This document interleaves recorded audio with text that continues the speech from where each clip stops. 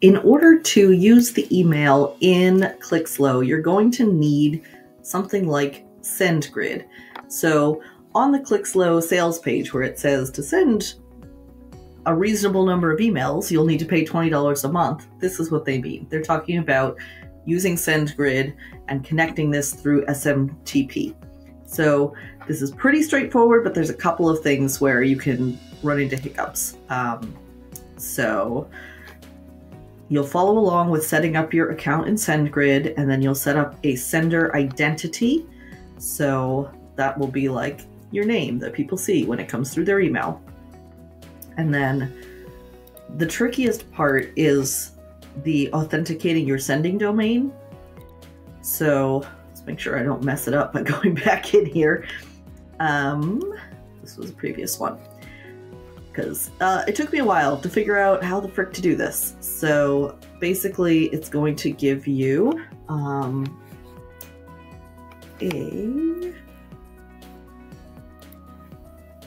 no, I don't want to redo this, so let me pull up the picture.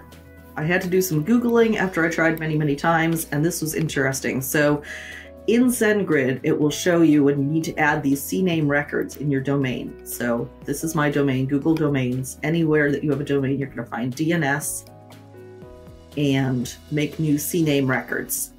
But it's going to tell you to copy and paste this in and then put this data in that field. Now here's the interesting part. You need to just put this part in. Leave your domain off. Same with this. Leave the domain off. It's going to automatically put that in there, but when you're entering the data in the fields, just put the first part of it. Sendgrid's going to tell you copy and paste all of this, but actually only copy and paste this part, and then whatever they tell you to put on that side. So that is what I learned here. Then it will ask you to verify, and it should verify pretty quickly. It will tell you that it can take up to 48 hours for DNS to propagate, but it's very unusual for it to take that long. So if you're not getting a successful verified within 30 minutes to an hour, then try again. So that's the only complicated part. But once you've done all those pieces, then you can purchase a plan here, integrate it in your Clixlo, and then you'll be good to go with sending your newsletters and marketing emails. Okay, now we're back over here in Clixlo.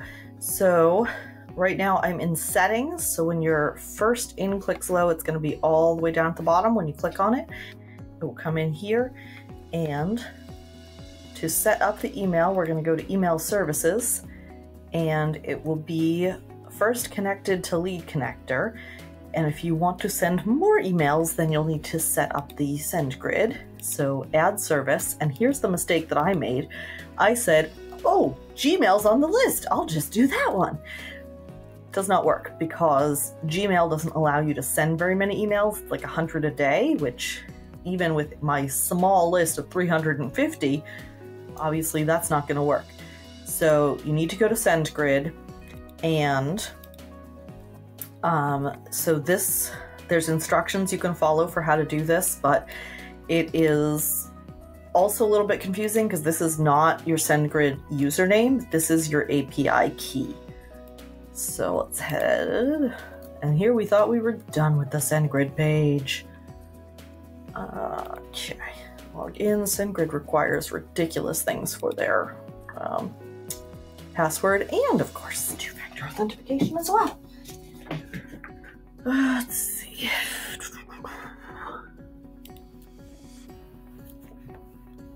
Okay, so